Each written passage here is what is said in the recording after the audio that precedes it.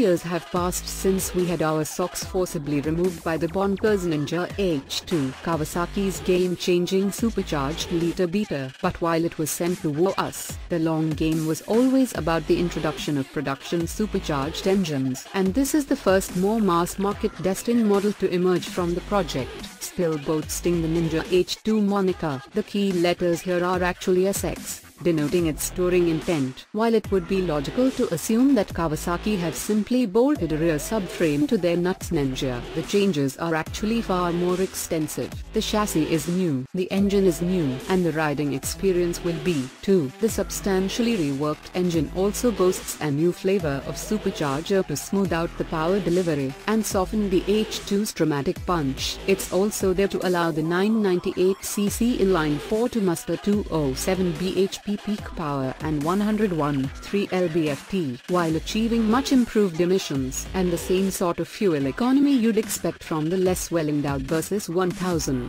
Not only is it frugal, but it allows the SX to run a relatively small 19-liter fuel tank while still going the distance. Electronic intervention: the H2 SX SE gets cornering lights and the top-spec dash, which combines an analog tacho with a multifunction 2D color dash. The stalker gets LCD.